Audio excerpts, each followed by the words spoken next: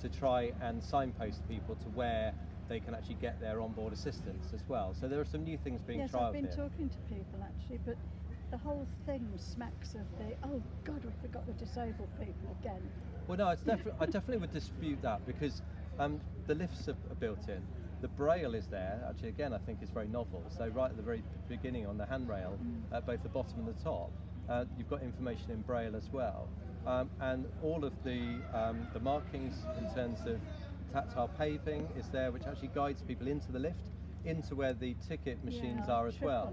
There's a lot of, the entire station tour I've had has been focused purely on what the experience is like for those that do have mobility challenges, sight, hearing challenges, and I'm really proud of what they've done to that regard. Can I ask you to do something then? Or I'm going to offer. Well, go on, yes. Sit in my wheelchair and try and get on the platform and see how you get on. See how you get on with it. I've just taken a walk all the way through, obviously not through That's not the same as being on wheels. but I have used the lifts, and for those people that may have mobility but they don't have their sight, I've been shown how the step process works, and also how the braille is there. Those are sort of new features that have been very much put in place with the design of those that do struggle with mobility or with sight indeed or hearing loss.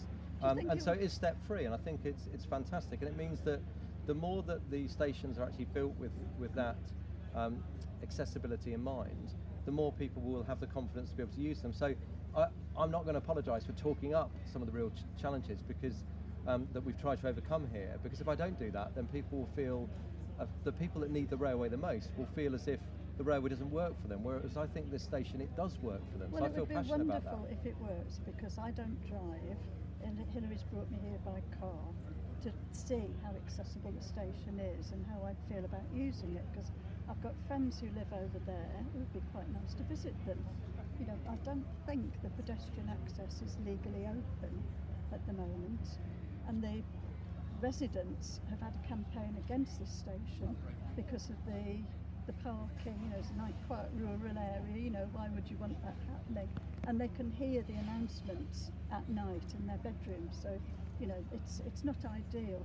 But from the point of view of design, do you think it would be a good idea for any person designing a new station to just go around in a wheelchair or with people on sticks just to test it out? Because for me, if I'm waiting on that platform, especially platform 2, which is the other side, and I want to go to the loo before I get on the train, if I'm in Broadstairs station and the toilets are open, it's 2 minutes to go in and out again and get the train.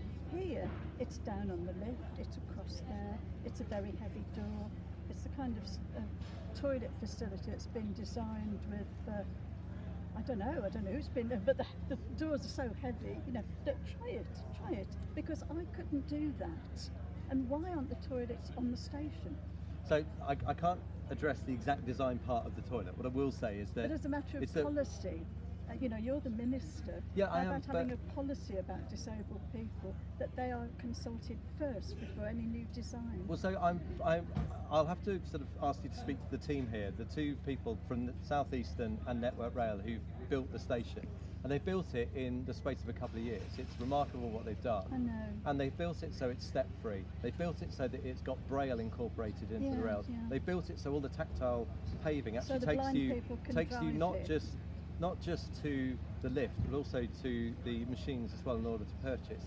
And there is a brand new, very novel pilot going on to actually say this is the area that will guide you, so that you can actually get the onboard assistance as well, so that will meet rather than actually having to move further down. So there are some really good ideas that have been incorporated. I mean, I would love all this to work, but have you tried the ticket machine? Well, I try the ticket machines all the time because I'm a South Eastern MP. Have you tried sitting so. in a wheelchair with fingers with arthritis? So the ticket machines that have been built here, including the one at the front, has actually got an information point to speak through as well, and there are a number of information points and indeed loop systems through here. I've tried that in Broadstairs station. You know who you get through to? A call centre in India. Well, so here you will actually get through to Network Rail on one button and South Eastern Help on another. So again, okay, well, I would be, if you are on the other side of the platform, then, or actually on either side, you'll actually see those. And as I say, that's a particular help point that's been put in place to specially help those that need accessibility assistance, and it means that the train staff are actually trained up to ensure to look out at that particular point, because that's where somebody will be directed to. So these new ideas are being trialled by working with groups who, as you say, have the biggest challenges to use the stations. And we want to grow the railway, so I want to make sure that everyone has the opportunity to use it. I have a real passion for that. I've always had that passion. And again, the reason why this is a Parkway station is that there are additional challenges for stations on the line that may be in towns, that maybe those that actually do have accessibility needs and actually do need to be able to be sort of dropped off from a car perspective, then have the ability to use a step-free station and then make their way through to London or down to Canterbury if it's going the other way. Can I ask you about... Which will be the last one, because I'm supposed to be boarding a train to go up and down to test it. So yeah. This was built as a staffless station. Do you think that's a good policy to run down the number of people who are actually working on the railways? I know, I'm part of a campaign to stop ticket offices closing because they're vital for me, because I can't use the machines easily. Do you think is that your policy, to run down the staff? So I'm the rail minister. I'm passionate about railway. This is a brand new railway station we're building. But how do you feel about the trade unions? So we have got opposing the staff cuts. So we have, out of our roughly 2,500 stations, of which this is an addition, about 1,500 of those stations don't have ticket offices in place.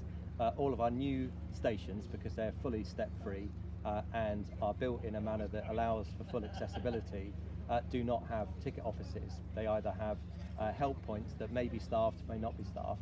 And what you'll find with this particular station is, rather than somebody sat in a ticket office behind glass, where we know that only 1 in 10 transactions are taking place across the ticket office counter, rather than 1 in 3 10 years ago. Well, that's a that means that statistic, isn't it? Those are statistics from our audited sources. What we know is that people want to have a member of staff around where they're going to be, and that means being on the platform. So what you have at this station is a roaming member of staff that will be there where all the passengers will be able to access them and get help from them, feel more secure, get more information, not just where the 1 in 10 tend to go and buy a ticket. So that's the change. Would you I think we might have to call it there. Sorry about that. We've run out of time. Apologies, Okay, Christine. great.